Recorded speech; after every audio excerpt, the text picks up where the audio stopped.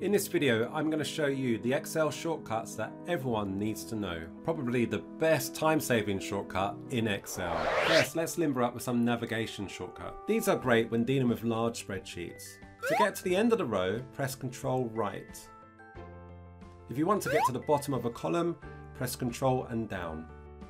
A quick way to get back to the start is to press Ctrl Home, because home is where the heart is. Selecting cells can be a drag when using a mouse. In this example, I want to highlight the top row so I can make the headings bold. To do this, I press Ctrl, Shift and the right arrow. This selects it, and then I press Ctrl B to make it bold.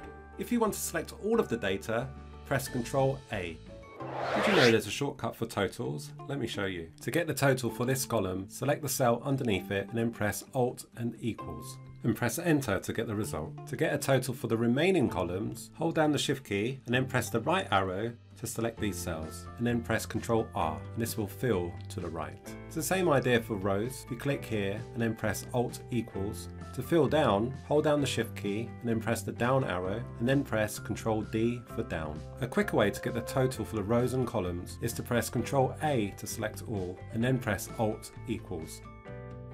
This is probably the best time-saving shortcut in the whole of Excel. Let me show you. Here I have a list of fake addresses and I want to be able to extract the town from each address and put it in this column here. So all I do is enter the first town and then underneath I press Ctrl E and my work here is done. To give you another example, you can also use it to add text.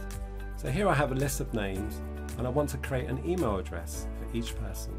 In the first cell, I enter the email address in the format that I want. I press enter, then Ctrl E, and look at this, it creates them all for me. How amazing is this shortcut? Let me know in the comments below. This one's old, but it's pure gold. To quickly insert today's date, press Ctrl and the semicolon. To include the current time, press Ctrl Shift and the colon. This one is useful for those who work with text in Excel. To create a new line within the same cell, press Alt Enter. Here are the shortcuts that I've covered today. For more great tips, check out this video here, and I will see you in the next video.